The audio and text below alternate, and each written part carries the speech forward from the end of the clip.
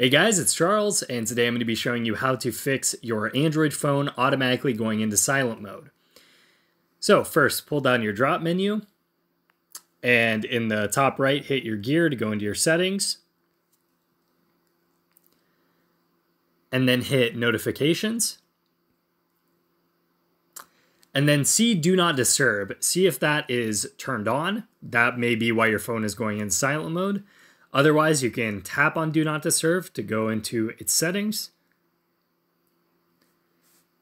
And then right here, you'll see the button that says Turn On as Scheduled.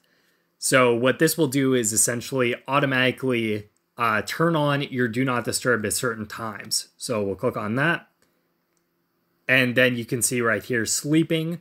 So if this was checked, this would automatically put my phone to silent mode every day of the week from 10 p.m. to 7 p.m. So what you could do is just in the top right, hit the circles and just hit remove. And you could just remove any of these schedules if you didn't want to have them. The other thing you can try, let's go home here and then go back into settings and then scroll down in your settings to software update,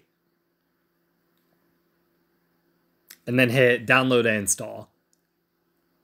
And this will just update your phone. Sometimes certain updates will just have weird bugs, essentially. So you could update your phone here if it's not updated, and that may fix your problem as well. All right, guys, so let us know if that fixed your problem in the comments. Thank you guys very much for watching. Make sure to like and subscribe to the channel, and we'll see you guys next time. Bye-bye.